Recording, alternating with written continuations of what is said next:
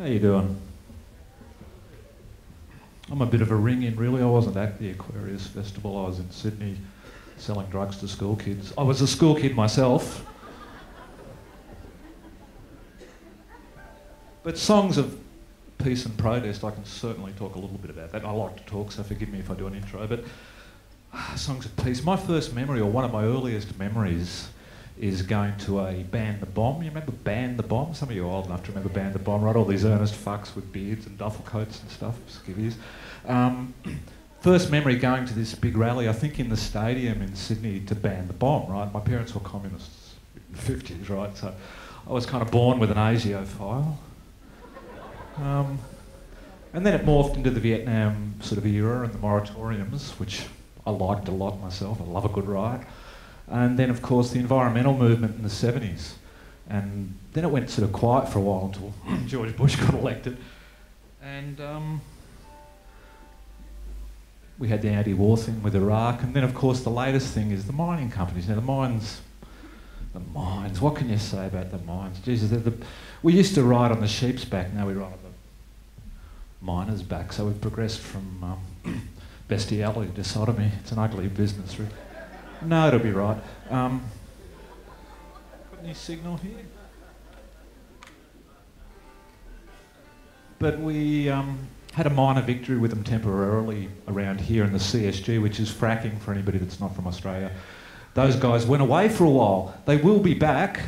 I think they will be back once the election. I mean, yeah, it's a shocking business. But they'll be back after the election. Unfortunately, it's not going to become a federal election issue like the Franklin Gordon did. And so Labor's not going to get in off the back of the anti-fracking. They're just going to come back after whoever gets elected, because that's it. So anyway, this is a little hymn to monkey wrenching, actually, which I think is a very effective strategy. And I'm really hoping that some farmer in Western Queensland embraces it as a modality through which to bring about change. This is called From Where I Stand.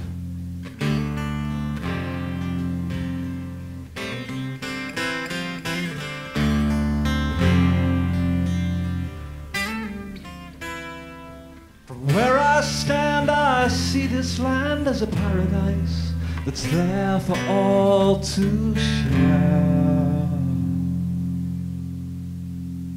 Green tree growing, water flowing, blue sky overhead, and clean fresh air.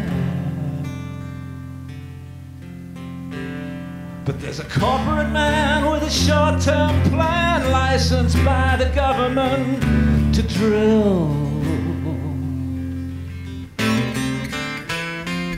He'll take what he wants and he'll trash the rest, leave behind a poison mess when his hat is filled. He's got the weight of the state on a golden plate. The cops, the courts, the rule of law is on his side.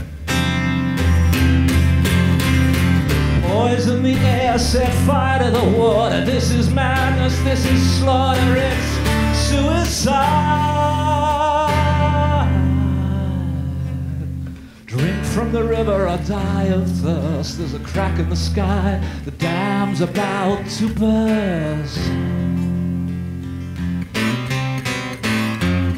You can't eat money and you can't drink cash. You can't breathe electricity, it's an empty stash. Only thing they care about is the dollar in their pocket. Friends all say if we've got a gate, well brother you should lock it. But my gate's all broke, it's old like me, and I never did fix the fence. But when there's someone walking over you, there's this thing called self-defense.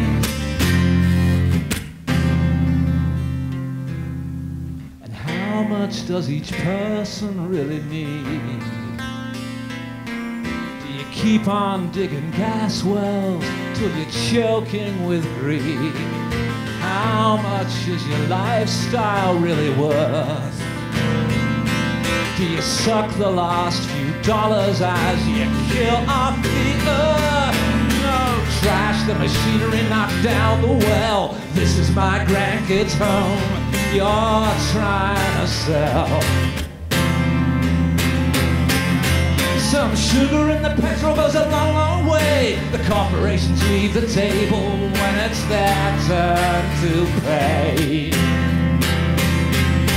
And you don't hurt life or ecology.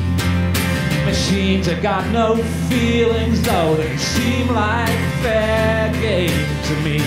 You know that all the rest is lies. They kill you with a contract right between the eyes.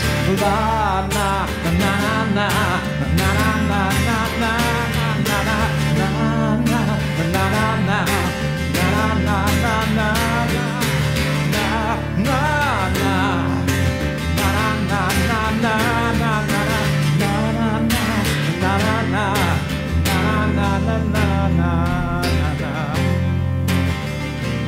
meantime, vote, I suppose.